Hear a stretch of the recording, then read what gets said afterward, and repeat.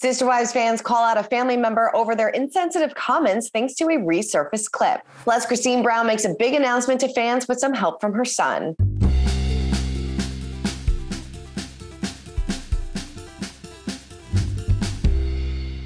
Let's start with ex-wife star Christine because she now joined TikTok thanks to a persistent family member.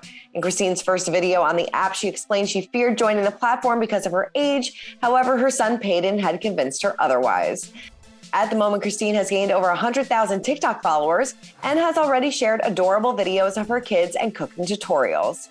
Now switching gears to some Sister Wives drama, at least among fans, because some people are not happy with Robyn Brown. Sister Wives fans have started to call out Robyn over a video that resurfaced on Reddit. In a resurfaced clip from the Sister Wives, Robyn responded to Meri Brown opening up about her infertility issues.